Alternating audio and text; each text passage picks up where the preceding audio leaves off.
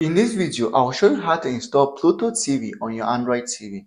This is an easy process. Subscribe to YouTube channel to support me and get more videos like this.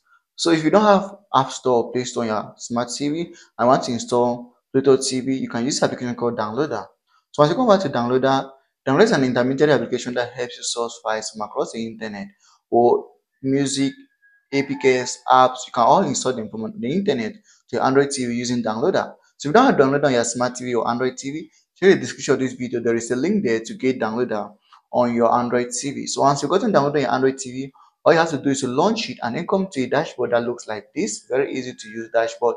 And then go ahead and type in Pluto TV. So you can just type in Pluto or Pluto TV. So let's go with Pluto. Once you click on Pluto, downloader is going to show you the various options where you can get Pluto TV to your Android TV. So as you can see, here's the best option. You can just scroll down a little bit to see other options, but I think this is the best option on the first page. So you can come over here and just click on it. Once you click there, it's going to lead you to where you can install the application to your Android TV. So if the application is supported on your Android TV, then you're going to see the application install button here. But if it's not, like my own Android TV, because it's out of version, then you're not going to see the application. So subscribe to the YouTube channel for more important videos like this.